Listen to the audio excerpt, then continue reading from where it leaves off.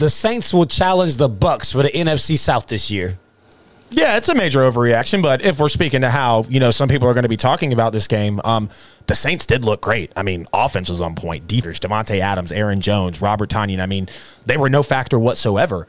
And who knows? The Saints really could run and be the second team in this division. Now, we did just have a lot of things happen with the Saints, losing Marshawn Lattimore, centers out. 6 coaches now? 5? Yeah, 6 coaches, 1 nutritionist, and 1 player. Yeah, there you go. All either by COVID or injury. And, a lot of people are going to jump on this, but with it being week 1, it seems like the whole, factor with Aaron Rodgers being super dramatic in the offseason and overall just, first of all, what was up with the hair? The hair was horrible from Aaron Rodgers. I mean, I was making fun of him the whole time with the hair, and then him playing the way he did, absolutely airmailing a couple of interceptions. I mean, the Saints look like they're in a good position to make a run potentially for the top of the NFC South. Now, if we're talking about fun there, yes, but let's keep it with the facts. With the New Orleans Saints, I think they could be a second-place team, but with the way the Panthers kind of looked, and we're going to talk about that coming up, they'll be third place. They'll at least finish better than the Falcons this year, 100%. I mean, I could buy that they could probably contend with the Panthers for second, but for them challenging Tampa for the top of the NFC South, no, absolutely not. Hey, that's a ridiculous overreaction. Green Bay is a chronic, terrible road football team. It was crazy hot in Jacksonville where they played. These aren't excuses. These are actually facts. Green Bay sucks on the road. Yep.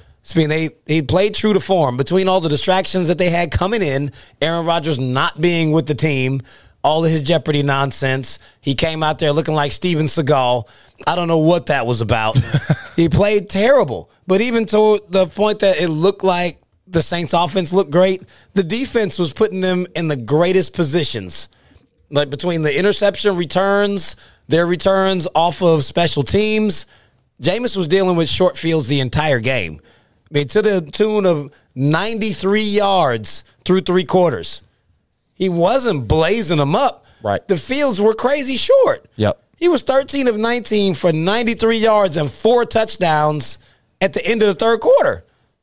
He wasn't throwing the ball that much. Right. It was just very advantageous. The team was clicking as far as the defense was putting him in great positions. I don't think we'll see more 5-touchdown performances out of Jameis because that will require that the defense show up and the opposing team's offense be terrible. Yep. Like, that's not going to keep happening. Right. So next week, they'll get a reality check.